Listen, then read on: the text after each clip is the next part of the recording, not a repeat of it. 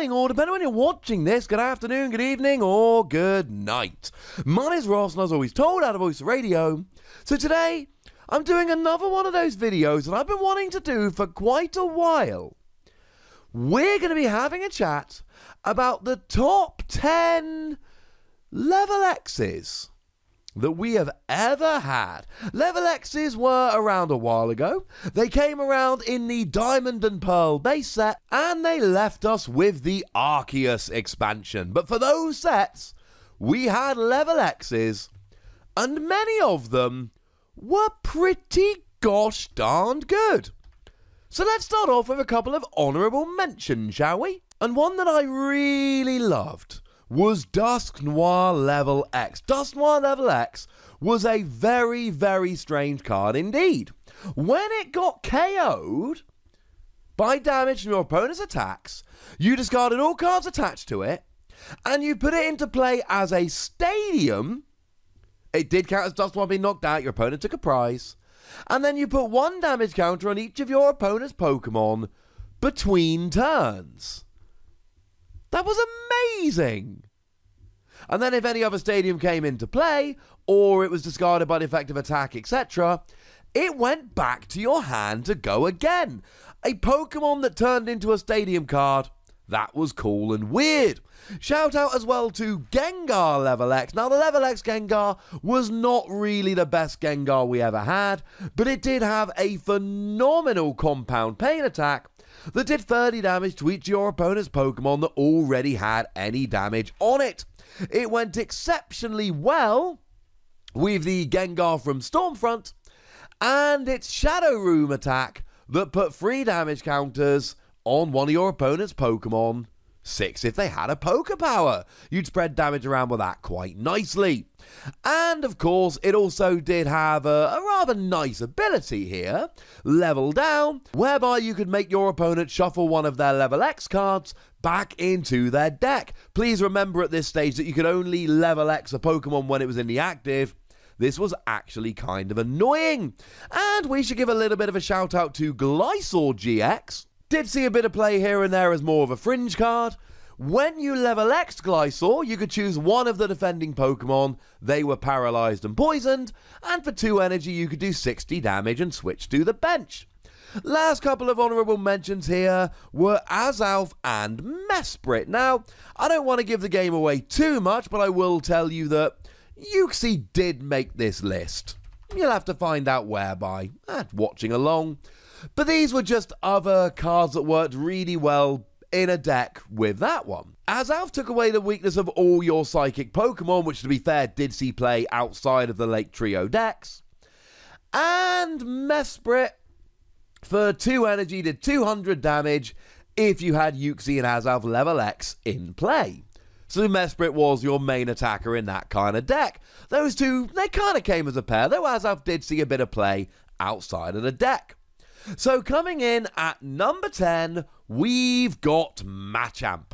Machamp Lv.X, like so many of the Lv.X's, was really there because Machamp was good.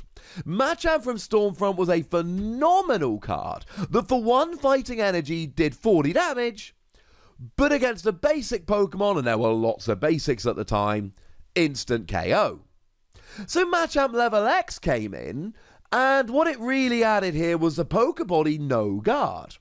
As long as Machamp is your active Pokemon, each of its attacks do 60 more to your opponent's active, and any damage done to Machamp is increased by 60. Now, Strong Willed was kind of fun because it essentially did 80 damage, and if it would be knocked out next turn, its HP becomes 10 instead, or indeed you could just use something like Hurricane Punch, because Lv.X's could use the attacks of the main Pokemon that you Lv.X'd. It was a good card. It was only really played because Machamp was played anyway, and it wasn't in every Machamp deck, but it was kind of cool. And fitting that same kind of pattern, we had Gardevoir Lv.X.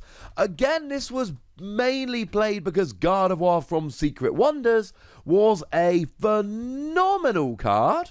The ability locked your opponent out of Poké Powers, and the Poké Power let you use a supporter card from your opponent's discard pile. which was fun. As for the Lv.X was quite nice. Once during your turn, choose one of your active Pokemon or one of your bench Pokemon and switch Gardevoir with that Pokemon. Let you switch in and out of the active. And for 2 Psychic Energy, the Pokemon, whoever it was, with the lowest HP remaining, would be knocked out. Couldn't always use it, but sometimes you could, and that was kind of fun. But again, this was really played because Gardevoir itself was good. It made its way into some World Championship decks, but not every Gardevoir list played the Lv.X, although a lot of the better ones did. I am cheating in at number 8. I am putting Palkia G and Palkia Lv.X, because both the Palkia were fringe cards that were good in very specific decks. So I think it's only fair that we should have a little bit of a look at them together. Starting off with Palkia G Lv.X, it had the Poker Power Lost Cyclone. You may use the power once during your turn, and anybody who has 4 or more bench Pokemon chooses 3 of them and puts the other ones into the Lost Zone, not the discard pile, the Lost Zone. Plus, it's kind of expensive, but 2 water, 2 colorless energy, discard 2 energy, and do 80 damage to one of your opponent's Pokemon. Expensive? Yes. Good? Yes. It saw some play in a bunch of decks, some SP decks and some decks that were trying to just reduce your opponent's bench. But then we also saw Palkia Lv.X that saw a fair bit of play as well. Remember the G were the SP Pokemon. Palkia Lv.X had Restructure. Once during your turn, you may have your opponent switch one of your active Pokemon with one of the bench, and then you switch your opponent's active Pokemon with one of the bench.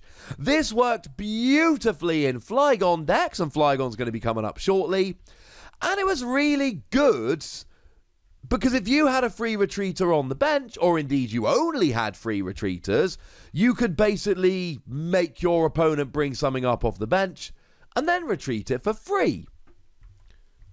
Or you could just get a Meddlesome Pokemon out the active, or if you had some kind of switching card, you could force a Pokemon into the active. It was kind of fun.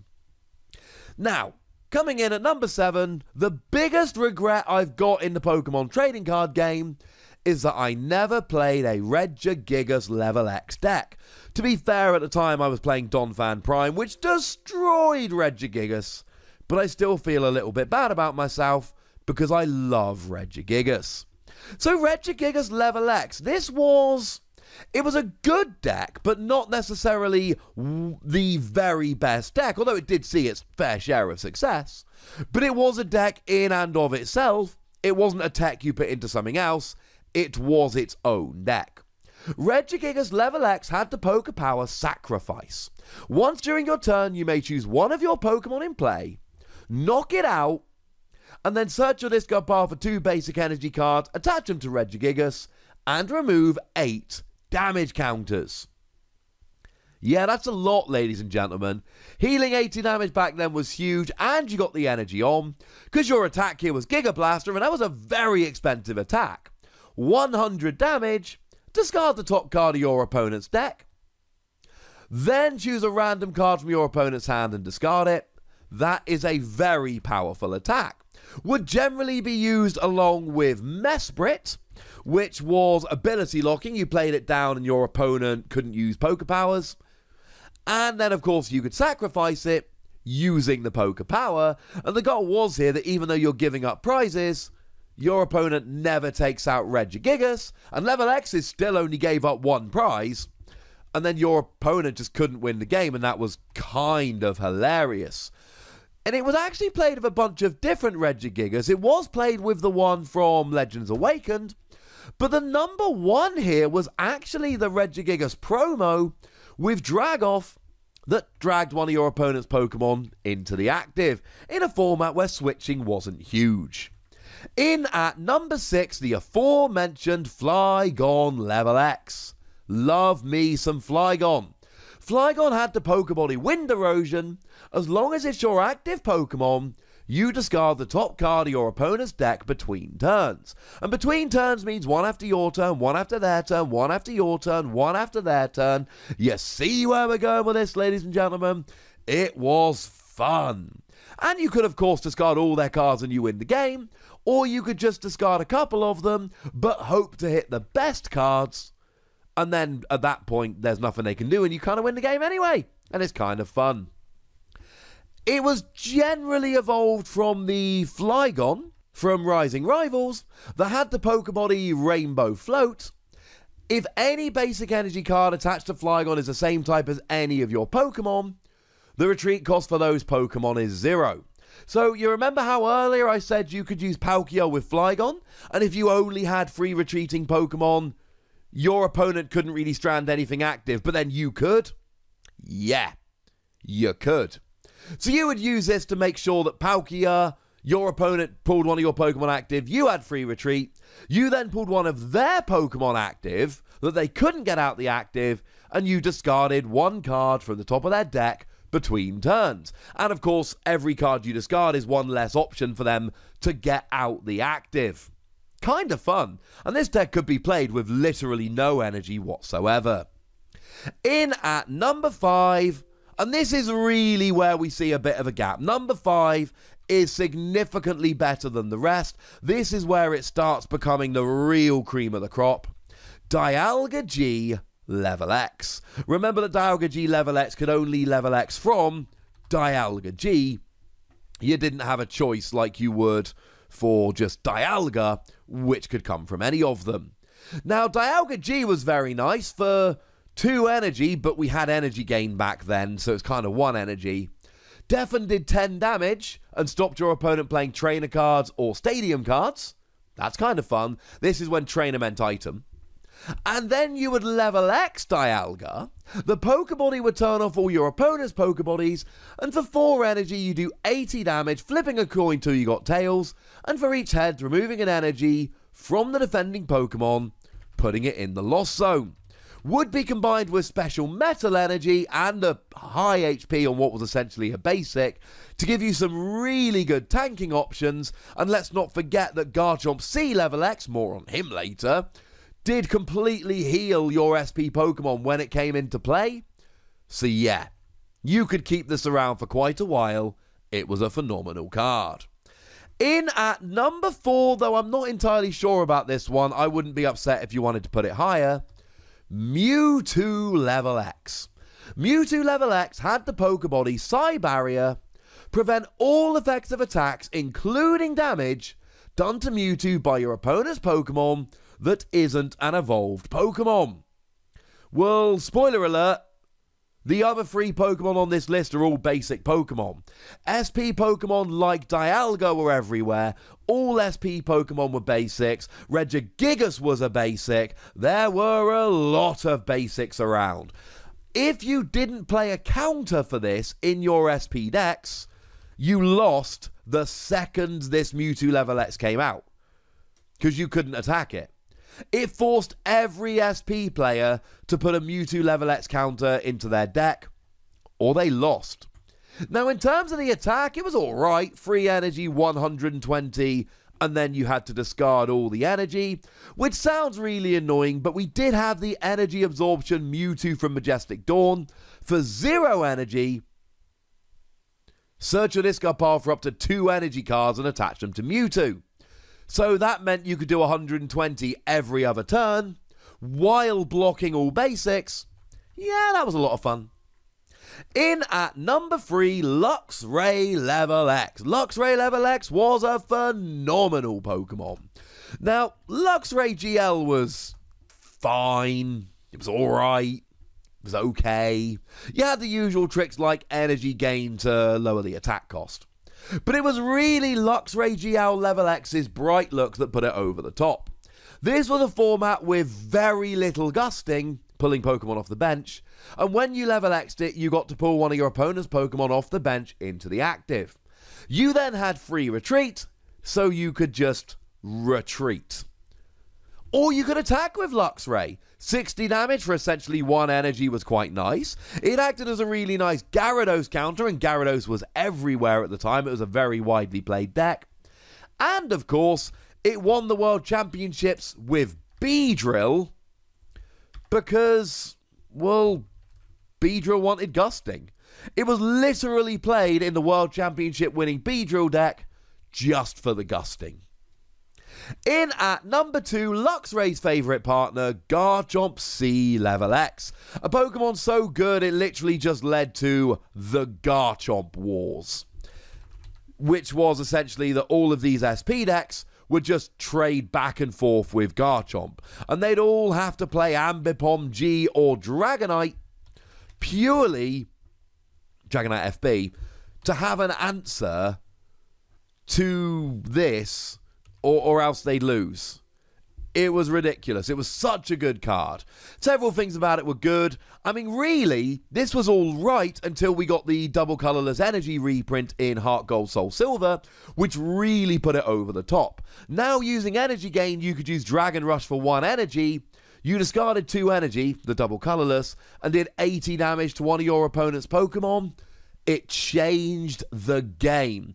Up until then, it was actually Blaziken FB Lv.X, which was the big attacker, but Garchomp came and just completely took over. And of course, it had a Pokebody Healing Breath that completely healed all of your SP Pokemon when it came into play. It was a little bit ridiculous. But it still wasn't the best Lv.X. The best Lv.X was Uxie. And I feel strongly about this, even though I think some people might disagree. My friend had a Uxie, and I borrowed it off her until it rotated. She's cool. She's a good friend. Uxie, of course, was absolutely everywhere. You played it to the bench and drew till you had 7 cards in your hand. But what you tried to do was get Uxie into the active to Lv.X it, and then you gained an attack, or a Poké Power at least, whereby you could look at the top 2 cards of your deck, put one in your hand, and the other one on the bottom card of your deck. Firstly, brilliant consistency boost. Secondly, it meant that Uxie that was on your bench now serves another purpose. Plus, Zenblade was actually a suspiciously good attack for taking out opposing Machamps. And there we go. They were the top 10 Lv.X's. I feel pretty good about the top 10 list as a whole. Honestly, from kind of 6 down to 10, I wouldn't be upset if you mixed them around, but I do think 1 to 5 should be set, and I do think number 1 Uxie is number 1, and I do think it is by a little bit of a margin. But I would love to know what you think. I'd love to know your memories about Lv.X's. Which was your favourite? Which ones did you play? Go nuts in the comment section, but please be nice, would ya? And then make sure you like this video, subscribe to this channel, follow me on Twitter at the Wassy, and Twitch for some live action at twitch.tv/PTCGRadio. If you want to support the channel, get some bonus podcasts and all that, head on over to patreon.com/PTCGRadio, where you can do exactly that. And please do make sure you're checking out youtube.com/WassyPlays, where we talk about a whole bunch of games that don't even have any Pokemon in. But by far the most important thing, as always, look after yourselves till next time. Thank you very much for watching. My name's Ross, and you've been watching PTCG Radio.